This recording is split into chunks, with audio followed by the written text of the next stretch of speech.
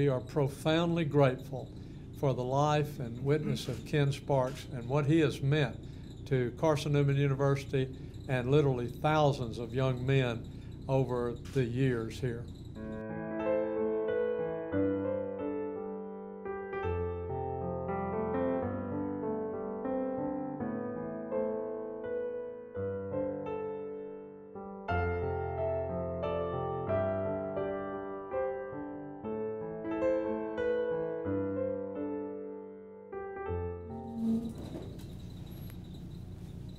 Well, Mike, I guess initially a lot of people would say what a sad day this is, but it's not. No, it's not a sad day. It's a celebration, and it's a day of joy. It's a day to honor a life well lived, and you can already hear God echoing, "Well done." And so in that term, that's a celebration. What impact did Coach Sparks have on you and your life? Oh my goodness. Coach Sparks was assistant coach here when I played at Carson-Newman. Was always on me about something. And then brought us here together as a coaching staff in 1980. And a guy that taught you, I think, resiliency as a man, but I think more important, taught you how to be a man of reliance on the Lord. A man that taught you how to give up yourself because there was a greater good, much greater good. Obviously, the influence of coaching with players and relationships in that way, but the honor was never about me or him or a certain player. The honor was always going to God, because he taught all of us what the real reason we were here and the real reason why we were coaching. And I think I know everybody on this staff is here because they feel like that's their mission, that's their ministry in their life. They're not here by accident. I didn't get here by accident and have a guy like Ken Sparks to be around, and so that part has always been a blessing to me. And I often told Carol he was hard-headed and I was hard-headed, and so it was sometimes two hard-headed guys, but it always worked out great. Mike, does it feel a little different on campus today? I think so. I think you feel I think everybody is upbeat because they're grateful that Coach is not in any pain, that his destination is complete. But you have that sense of a loss. You know what I mean? You have that sense of a loss. Even though he hasn't been here in a long time, he just had more reflections today, I think, than maybe he had in the last couple of weeks or whatever. But there's something missing, Mark, no doubt. For a football coach, it always seemed like wins and losses were secondary. What does it say about him that there was so much more to life than just what happened on the field? Well, he not only preached it, but he lived it. It was not a question at the end of the game about what a great job that we did. The biggest thing was about reminding people to where you give the glory to.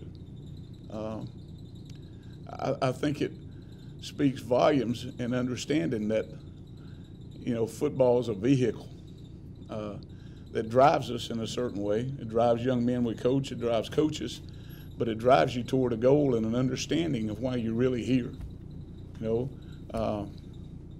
I feel fortunate because I know why I'm here. I think that part is a very great part of it. I heard the other day a quote by Mark Twain. See, I do read books, Dr. O'Brien. Said the two greatest days of his life was the day he was born and the day he figured out why he was born. And to me, that was Ken Sparks. Yeah.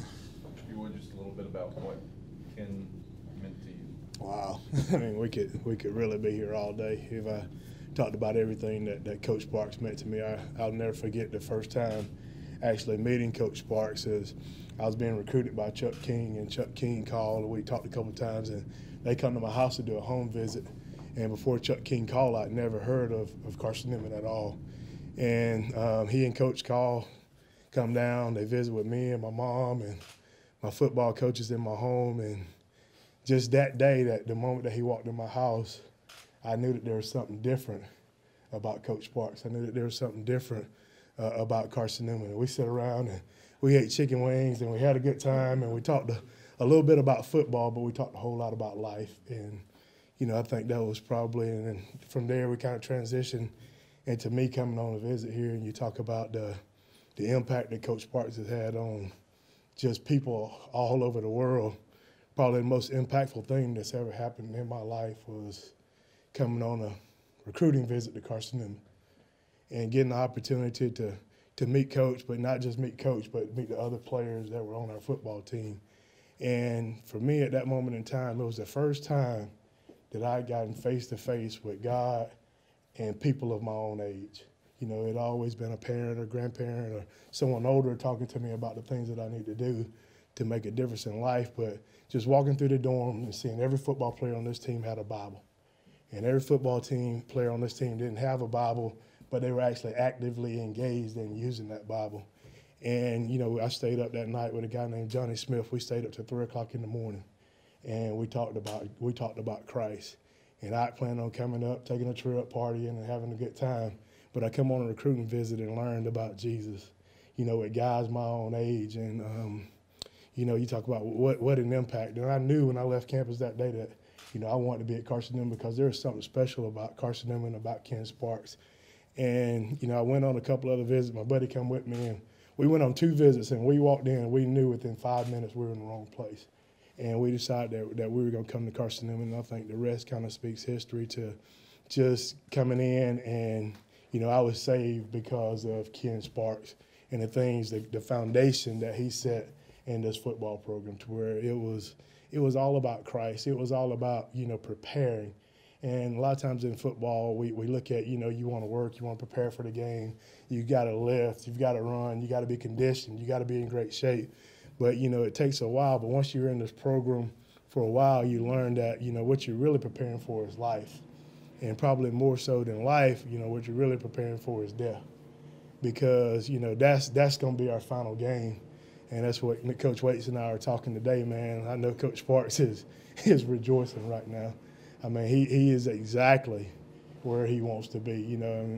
You put as much time and effort and energy into working and living life that he has, then today's game day for him. I mean, he gets to go out and play the game. He gets to see the results of his work, man. And I'm ecstatic for him. I'm excited for Coach Sparks.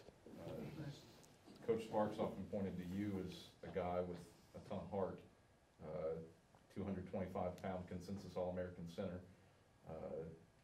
What's he meant to you, and now the start of your burgeoning coaching career? Coach Sparks was a solid rock. He was going to be the same human being every single day, and he was going to say the exact same message every single day. There's a reason that if you go and talk to anybody who played football here, whether it was for one semester or played for their 5th season, and you ask them anything about Coach Sparks, they're always going to say something about, how's your heart? And they may do this right here. That's because I knew him for close to 10 years, and that was about it. But for close to 30 years, over 30 years, he probably did those exact same things. Every group that came back and talked to us, that came for a reunion, the guys would be up front talking to the team, and they'd be doing this. And they would say things about, how's your heart? And, it was just so funny how time didn't change who he was or what he stood for. And I think, to me, he was a phenomenal example. And also what I think is one of the more powerful things is, as I was standing just back there listening to Coach Turner answer questions and Coach Clowney answer questions, the day that we won, we got the 300th win for him. That was the last game, or first game of that last season I played. And so, you know, I answer questions here for media, and different guys were answering questions. And throughout different successes that we were able to accomplish with Coach Sparks, I answered a lot of different questions for people.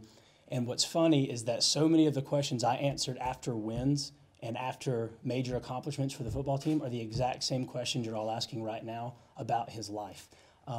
It's amazing how those questions, whether he had won a football game or now that he's gone, the questions are the exact same. And I think that speaks volumes for who he was, what he was about. And in a world and a time where there's not a lot of it, he was truly an authentic person who believed so much in everything he said. And people can say anything they want, but he believed so much in us, all his players, his coaches, and he believed so much in everything he told us. Start with the similar thing, Dino. I mean, just put into words what Ken meant to you and your playing career, and then as a coach. Coach Sparks, to me, man, I could say a million things, especially having the opportunity to play and coach with him. It just was a perfect example for me. It's the best word I could put into place. I have a lot of people that I look up to, and hands down, Coach Sparks was probably the most consistent, you know, from having on football pads, listening to him talk, to putting on a polo shirt or putting a whistle around my neck, to, you know, watching him in individual meetings, to watch him handle coaches, watch him talk to people in church, to watch him talk to people in the community, just watch him live a life from a player perspective and a coaching perspective. It was the same person. And if you know what Coach was about, and the reason why he always talked about the same stuff is because he was a man of truth. He was about the word. He was about our Lord and Savior, and his example was that everywhere he was. I mean, everything he did, and for me, that was perfect for me to see that, to see a consistent person speak it and then live it, you know, in front of people, behind people, and it was great. So he was a perfect example for me. A great example of what it looked like to be a man of God on this earth. And not just a man of God, but a coach looking to impact kids. Open us up with a statement about Ken's passing. I think our coaches and student athletes have expressed it well. This is obviously a day of joy and celebration for us on one hand, that a guy that we love and admire so much is no longer suffering, but he is with his Lord that he has longed to be with for some time. So we're glad in that sense. However, as we know, grief is always associated with loss, and we're only human, and we feel a sense of loss. How can you lose someone that you love and admire as much as Ken Sparks and not feel a sense of loss? So we have mixed emotions here. But we are profoundly grateful for the life and witness of Ken Sparks and what he has meant to Carson-Newman University and literally thousands of young men over the years here. When the University of Tennessee lost Pat Summitt was UT. Ken Sparks was Carson-Newman. For you as president to have someone who is a patriarch, essentially, of this university, it's very rare, isn't it? Absolutely. People like Pat Summitt, Ken Sparks, come along once in a lifetime. A General Nealon at UT, maybe a Dana X Bible here. We've had other great ones. Dow Shealy was a great coach. But don't you think this speaks volumes of Ken Sparks? That here we've got the 5th winningest college football coach in the history of the game with 338 victories. You've got to win 10 games a year and repeat it 30 years to even get to 300, and only 10 coaches in the history of the game have ever done that. And here's a man that's won 338, the 5th winningest in the history of the game, 23 conference championships, 5 national championships, and I'm the first one that said that. We're just not talking about football. What does that say about Ken Sparks? Ken Sparks was a great man of God. And you know, one of my best memories, one of my favorite memories is, has been referenced here, is when Carson-Newman, under Coach Sparks, won our 300th football victory. And many of you were there, perhaps all of you were. And at the end of the game, when Coach Sparks had all the players at midfield, right there on that eagle, had them all down there kneeling, and players from all over were here thinking this might be the day that Coach Sparks becomes number 10 in winning 300 football games. So he had players in the stands, former players, admirers, people from everywhere. And Coach Sparks, building that team, all of us together, called everybody down around there. And there he was at midfield in a state of exuberance. All of us were excited. The athletics director, Mr. Morgan, had a huge banner made, and 300 rolled down from the athletic complex. And the next day I saw a picture, a photograph in a paper that will go unnamed, but Coach Sparks was in the middle of everyone, and he had that finger lifted up like this. Some of you remember that? And the caption under the photo in the paper says, Carson-Newman football coach Ken Sparks wins number 300 victory, and he's raising his finger saying, we're number 1. Those of you there know what he was saying, right? He was holding that finger up, and he was saying, this little light of mine, I'm gonna let it shine. And he had all the football players and all the former players and all of us. I was singing too. This little light of mine, I'm gonna let it shine. And you know what's impressed me? I've been impressed with Ken Sparks a long time, but I'm impressed at this press conference. Everybody here has talked about the man, the character, and who he was in living and calling us to live and play like champions. That's impressive, isn't it? It's impressive. Well, thank you all so much again for being here, and I think most everything has been said about Ken that could be said. But this morning early, when I got to the office and heard of Ken's passing, these words came to my mind that I'll bet you this morning at about 1:30 a.m. Ken looked up and said, "Oh, victory in Jesus, my Savior forever. He sought me and bought me with his redeeming love. He loved me even though I made all these mistakes, even though I erred. And all my love is due him. He plunged me to victory beneath the cleansing blood. Today is Ken Sparks' greatest victory. Everybody knows he's a legendary coach, but he's obtained the biggest victory that any of us could ever obtain today.